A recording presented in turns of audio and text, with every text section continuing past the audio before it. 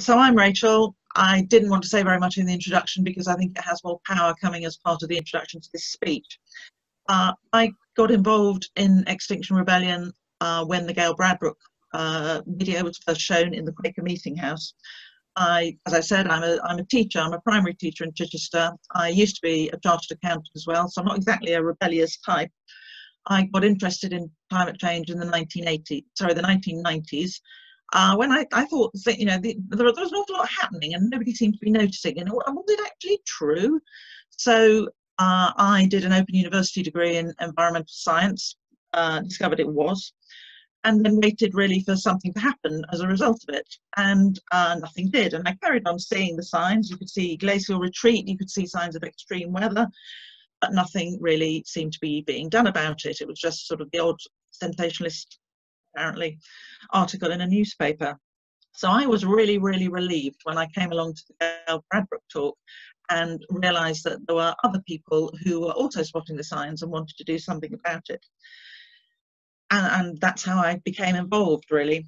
I was a member of the outreach and training group. I have quite significant family responsibilities, so I haven't been able to do as much as I would like. But one thing I can do is these talks, and I'm very happy to carry on doing them.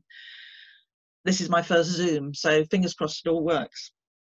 Now, this talk is a standard talk. It's not me putting the slides together. This is something that is done by Extinction Rebellion centrally, and we put our own slant on it. But this is given all around the country to encourage people to join the movement. Judging by your own introductions, for many of you, this is really an update or a refresher of stuff you already know. And I hope you find it interesting because I think things have changed. If you're new to it, it is incredibly shocking. But I'd like to say up front, it's important to remember that you're not alone. It's not just 14 of us, there's a lot more than that. So we're going to talk a bit more about Extinction Rebellion a little bit later on. But for now, just one slide of introduction. So we're a non-violent, direct action civil protest movement. We're everyday citizens looking for a solution to the climate and ecological crisis. I think a key point is that we've recognised that individual action is not going to be sufficient to tackle these crises, and we'll talk about that a bit later on. But if it's not about individual action, we must get our governments here and at home and internationally to take decisive action on our behalf. It's their job to support and protect us. That's what they pledged to do when they took office. Now, the world's most pressing problems are very closely linked, and at the heart of it all is power. So financial and governmental power is concentrated in the hands of a very small minority of humanity: global leaders, global corporations, financial institutions, mega rich. And this concentration of power doesn't care about the damage it does to the earth, and it perpetuates great inequalities among humanity. Now, obviously, you can't do justice, as it were, global justice with just one slide, or even in the 30 minutes. But, some examples: people of colour are disproportionately affected by the adverse effects of climate change in the global south. And even in industrial nations such as ours, people of colour are dying of COVID at twice the rate of white people. They're also disproportionately affected by air pollution. They have lower life expectancy, less access to education, and suffer more police brutality. So many movements are advocating for a better distribution of justice, if you like, true justice, a more equal distribution of power and resources. So XR stands with Black Lives Matter. We also advocate for equal rights for everyone, including LGBTQ, sorry, I can never say those 5 things in the right order, refugee rights, and an end to famine, water stress, and air pollution. So, aiming low. Now, our core really is looking at this. Our civilization is much more fragile than we like to think, and I think COVID has shown us a little bit of a hint of that. I hope you can see the slides. I know that it's not great resolution on some. So COVID-19 is a small wave, the recession is the next wave up, and climate change is the enormous wave that overpowers both. So the COVID-19 pandemic has shown how vulnerable our big, strong technological society really is, and it gives us a clue what the much bigger and nastier monster of climate crisis is going to be like. just to show really that going back to business as usual is not an option. Now, our planet is so important. Everything we need for survival is here, on the surface, in the air and in the biosphere. But we're causing climate destruction and ecological destruction on a massive scale. We're threatening the survival of living creatures and of plants, as well as ourselves. So I'm going to start by talking about the climate crisis. If you've heard this talk before, if you follow environmental issues in the news, you're probably quite familiar with it all. But for me, it's amazing that the evidence just keeps on getting clearer. It keeps on getting stronger. Now, before the Industrial Revolution, carbon dioxide pretty much stayed somewhere between 280 parts per million. That's that red line on the graph in front of you. After the Industrial Revolution, carbon dioxide emissions and therefore concentrations in the atmosphere began to skyrocket, and you can see that towards the right-hand side of the graph. So this rise in atmospheric concentration is mainly due to burning of fossil fuels such as coal and oil and gas. And I should say, in fact I should have said it at the beginning, I've got references for absolutely everything here. If there's something that you're thinking, oh, that sounds a bit unlikely, can I find out where you got that from? Please just make a note of it, email me later, and I will email you back the reference, because I wouldn't want you to think I'm making any of this up, or indeed the texts are making any of this up. So we've got a situation where the scientific consensus is overwhelming. There's no doubt left that humans are causing global heating. And this consensus is shared by over 99% of climate scientists. Scientists from all over the world also agree that all the warming since 1950 is due to humans, and nearly all the warming since 1850 is due to greenhouse gas emissions and other human activities. And this chart shows really how global average temperatures have been rising in tandem with atmospheric carbon dioxide. It shows atmospheric carbon dioxide over the past 2,000 years. That's the red line I was talking about. And then the average annual temperature from 1880 to 2019. And that's the blue squiggly line. Now, you may have heard of the hockey stick graph. This is it, for obvious reasons. More of an American hockey stick than an English one, I think. And although there is some variation from year to year, you can see that the CO2 trend is upwards, and it's closely followed by the temperature. Our global average annual carbon dioxide concentration in 2019 was 411 parts per million. Now, around the time that I was starting my science degree, my environmental studies degree in 1995, it was at about 350 parts per million. And the thought of it getting to 410 parts was sort of beyond the pale. Well, we're beyond that now. Each year brings new record levels, and the rate of increase is increasing as well. It's not just going up, but it's going up faster. And that increased CO2 causes an increased temperature rise. Now, this isn't really a surprise, because about 200 years ago, when we really first began to burn fossil fuels, the scientists of that day started to correlate. Well, actually, if we're increasing the amount of CO2 in the atmosphere, we're going to be increasing the temperature as well. So, we shouldn't really be too surprised about this. Now, we've exploited all these fossil fuels, all this gas and coal, to build our industrial civilization and to live our very comfortable Western lifestyle. So it's all on us, really. Now, sometimes when you talk about global heating, you might hear, well, the Earth's had several warm periods in the past, so what's the big deal? And it's true that there have been warm periods in the past, but those periods have not happened during our current human civilization. This is my least favourite XR graph, because I think it's just got so much on it that really requires explaining. The green line along the middle is the present day temperature, and then you've got +2 degrees and +4 degrees going up on the red dots. And this is where I would be looking around the room, hoping to see you nodding that you understood this. The squiggly line is the temperature, average temperatures across that period. Now, along the bottom, which is a bit tricky because certainly it's covered with something on mine, it's thousands of years before the present. So the present day is right across on the right-hand side, and then we go 5,000 years ago, 10,000 years ago, and so on. until you get to the single digit numbers on the left hand side, by which time you're looking at millions of years. So 2 millions, 3 millions, 4 millions, 5 millions. And you can see that at that 5 million point, we were up at 4 degrees centigrade on this planet. So what you can see is that for the last 10,000 years, so really during the time of the current human civilization, we've had a really stable climate, and that's called the Holocene period. We've developed agriculture and cities, we've spread out, and we've covered the surface of the earth, very much our Goldilocks period.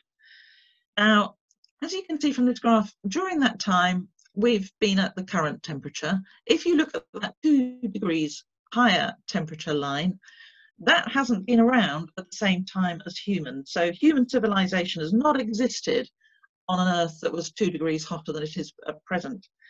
And we don't know if it can. So very much in uncharted territory here.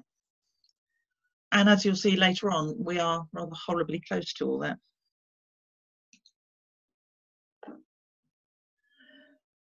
Now, the climate crisis is not something bad that might happen in the future. It's no longer something as it was in 1995 when we were thinking, is this real? Is this going to happen? It's something bad that's happening right now. And there's already 4 big effects of just 1.1 degree of heating above pre-industrial levels. Top left, I think we could all guess that one, drought. Global warming has contributed to droughts since at least 1900, and that influence is getting stronger.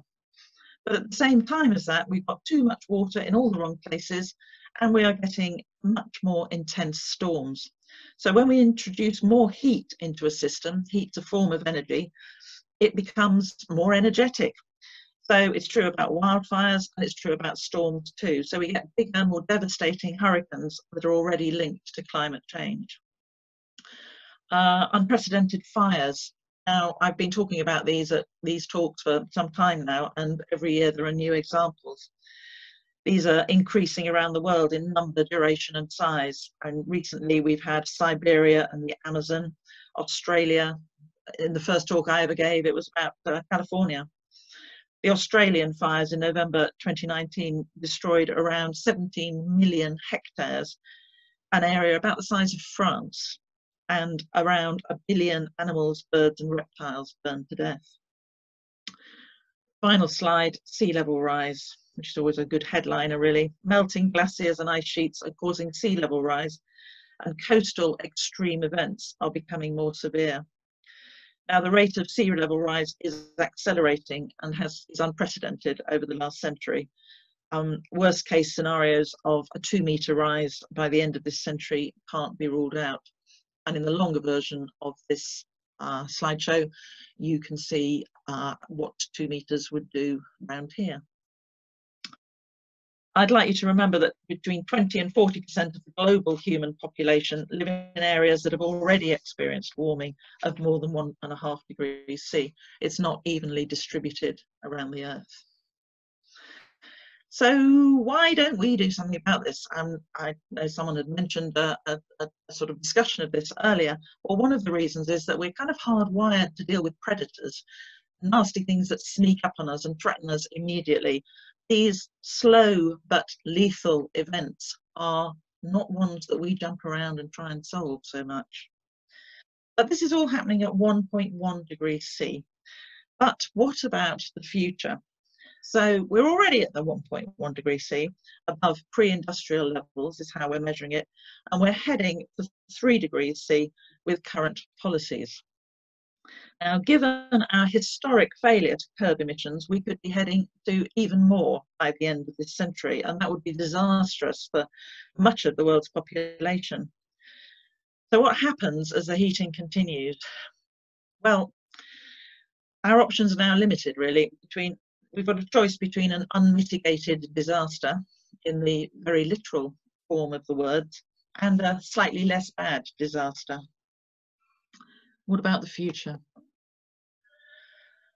Rather alarming slide.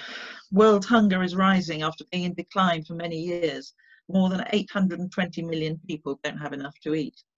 Many global heating-driven extreme weather events like heat waves, heavy rainfall, coastal flooding are likely to get more extreme, both in frequency and intensity.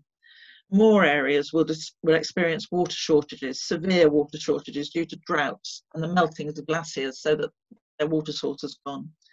By 2025, 5 years' time, 4 billion people are projected to be living in water-stressed areas. So climate chaos is on track to produce mass displacement of somewhere between 200 million and 1 billion people by 2050. If global temperatures reach 3 degrees, as forecast by the end of the century, about 1/3 of the world's population will be living in extreme heat. Now, this warming is quite serious enough, but there's a risk that it will be even worse as a result of feedback loops and tipping points. This is where it'd be really handy to be able to point at a screen. So we've got heating, so the world is getting hotter, but that has feedback loops. It doesn't get hotter in a linear sort of way. And those feedback loops increase the amount of heat until you get to a tipping point at which reversing that heat gain isn't possible, and we move on very much to hothouse Earth. So we're talking about really amplifiers of climate change. And one of the feedback loops, which is perhaps quite straightforward to understand, is ice at the poles. Ice at the poles is very reflective. It has what's called an albedo effect, which means the sun's energy reaches it and it bounces it off back, away from us, out of the way. So with the loss of ocean ice, the ocean, in contrast, absorbs that heat from the sun. So the poles start warming faster, more ice melts. There's your feedback loop. So you've got a continuous heating loop. Because the poles are warming faster and this ice is melting, the ice is fresh water, not salt water. So as it goes into the ocean, it can change the salinity of various areas of the ocean, change the balance between fresh water and salt water, and that can have an effect on ocean currents. So I hope that explains some of the words you hear about feedback loops and tipping points. But in summary, really, the longer we leave it, the harder it gets. So we need to take drastic action to reduce emissions now to avoid having to take even more drastic measures later. And to be honest, this looks like we're already going to have to take pretty drastic measures, doesn't it? COVID has shown us what drastic measures can look like. We don't really want to have to turn off the economy so suddenly just to survive. The sooner we take action, the easier and the less painful it will be. So to have a good chance of staying below 1.5 degrees centigrade warming, global CO2 emissions need to reach zero by about 2025, 5 years' time.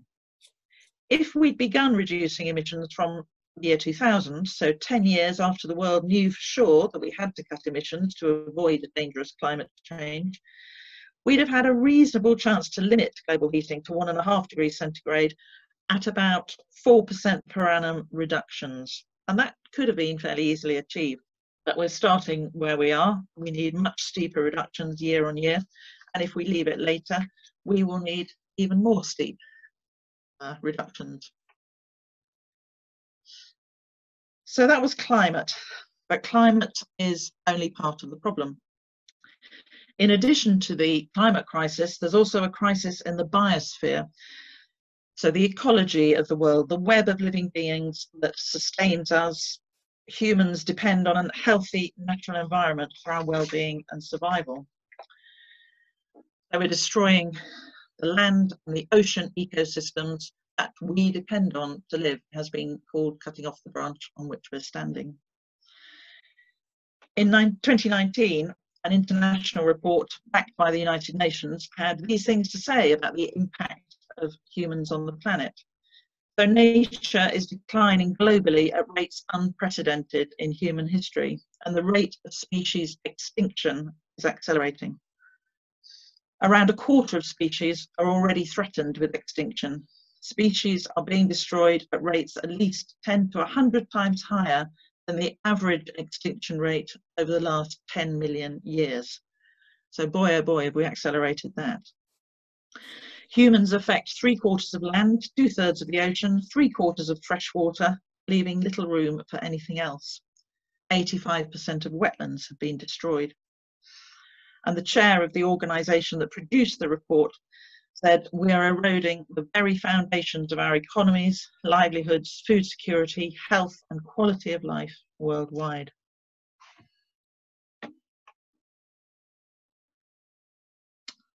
So a mass extinction of species is underway. There have been 5 of these in the Earth's history, and the last one, the famous one, was 60-odd million years ago. Now the current one, very different, because it's not caused by natural events, meteors, volcanoes, whatever. It's caused by exploding human consumption.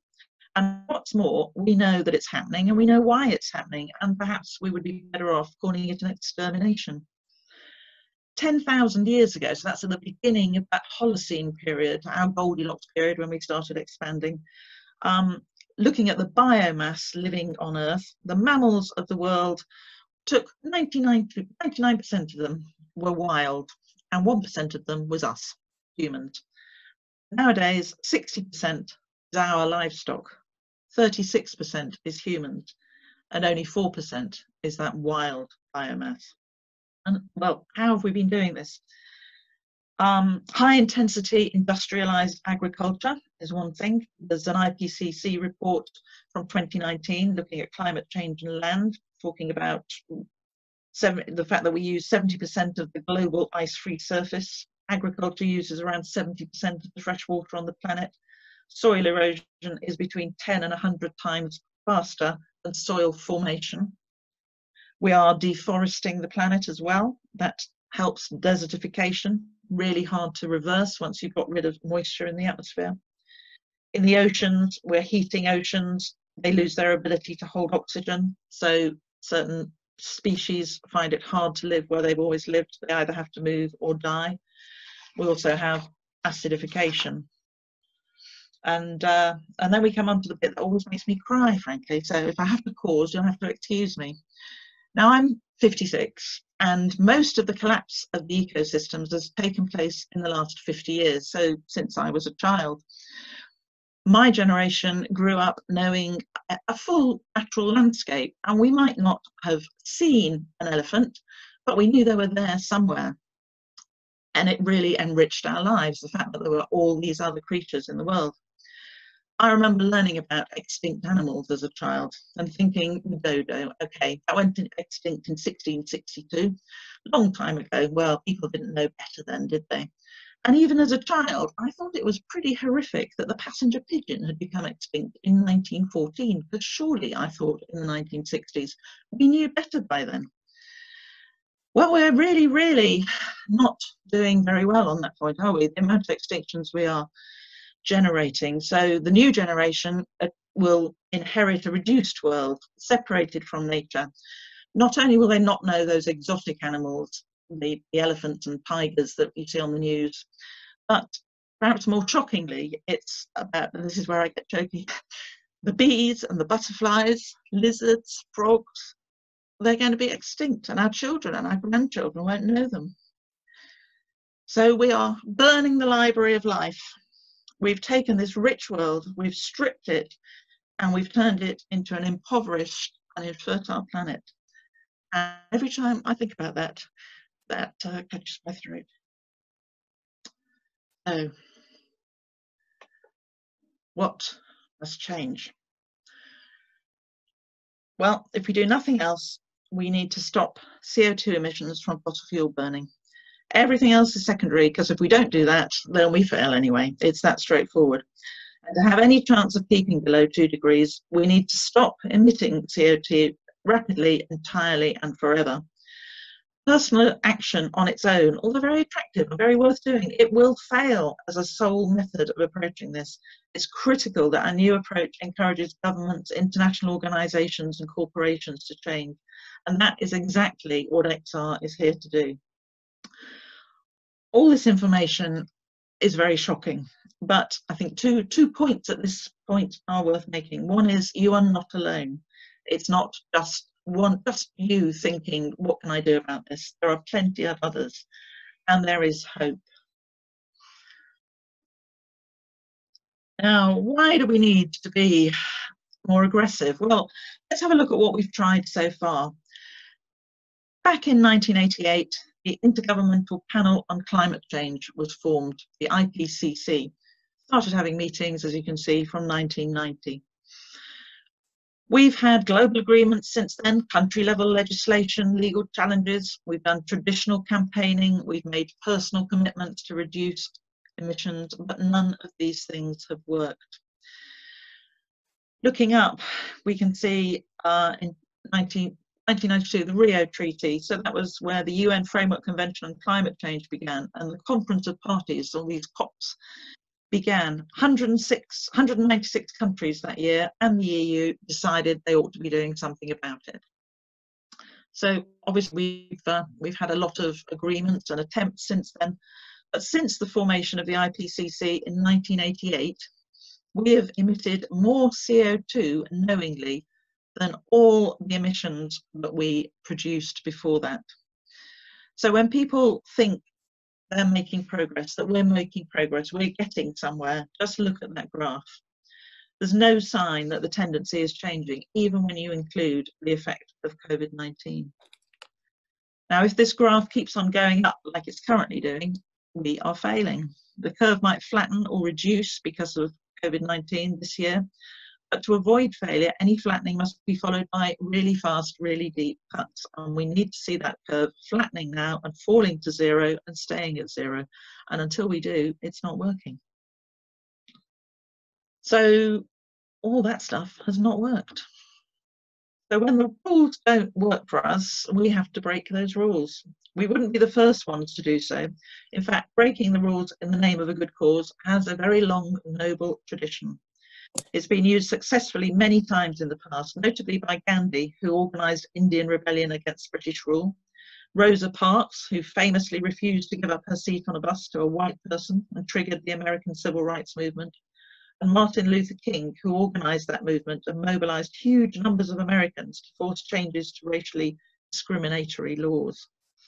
So these people and the millions who surrounded them are regarded as heroes now, but at the time they were vilified as criminals who were breaking the law. Throughout history, elites with power and money don't give away rights without being pressured to do so. Think of the universal vote, women's suffrage, gay marriage rights, racial discrimination, desegregation, liberty from colonial rule, equality under the law. Think of apartheid, the Velvet Revolution in Eastern Europe in 1989. So civil resistance, also called disobedience or non-violent direct action, NVDA, Extinction Rebellion's preferred term, means that normally law-abiding citizens are breaking rules and laws as a way to force change in a system that is refusing to change. And this is why actions are XR's main tactic. Now, in order to be able to carry out disruptive actions and create dilemmas for authorities, we need people who are willing to do things that risk arrest. Arrest itself is a form of disruption because it uses police resources and court time, but we've also found that our court cases have created thousands of opportunities to present the issues to the judiciary and reach a part of the establishment. But for every person who's what we would call an arrestable, someone who's willing to be arrested to make this point, there are more than 20 other people, part of the movement, who support them or help the movement in other ways. And there's a big list of such people: artists, legal observers, trainers, cooks, singers, samba bands, organisers, climbers, the list goes on. Joining XR doesn't mean you have to get arrested. You don't. I can't, because if I'm arrested, it shows on my DBS certificate as a teacher. My head teacher, well, at the moment, not particularly sympathetic to that. I might very well lose my job. But there are many other ways you can help, and we need you, whether you have an hour a week or you're able to give up a lot more time and volunteer full time. And I particularly want to draw your attention to our top needed tasks at the moment, part of our mass mobilisation strategy.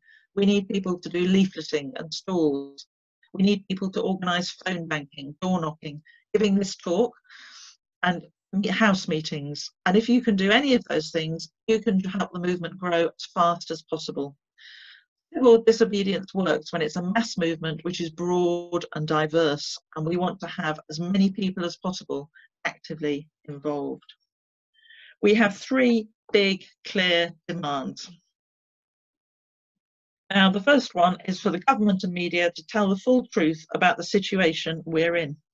That means the sort of information we've been covering in the first half of this talk, the science side.